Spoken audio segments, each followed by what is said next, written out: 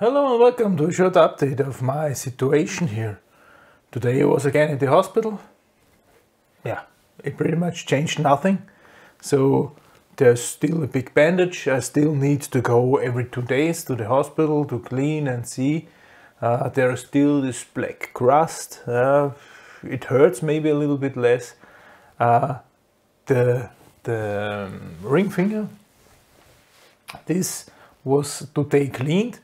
And where I thought only a part of the fingernail is only missing, or is only there left, now the blood was wiped away. This was cleaned pretty much, and you could see the fingernail is sliced. Yeah, it looks interesting somehow, but realizing then, hey, this is your finger, it does not, but it does not really hurt anymore. This seems to be healing proper.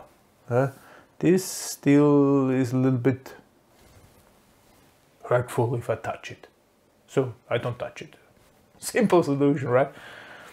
Bending is working better here at this one again. Yeah, and I also asked if this is normal, that just after, it was just 1.5 weeks now, that I can feel it, that the joints are not that flexible, that they're already a little bit stiff. I said, yes, this is normal. So this is really going fast, right? That you cannot, your movement is simply restricted just because you do not move it. Yeah. So keep moving. Stay safe. Goodbye.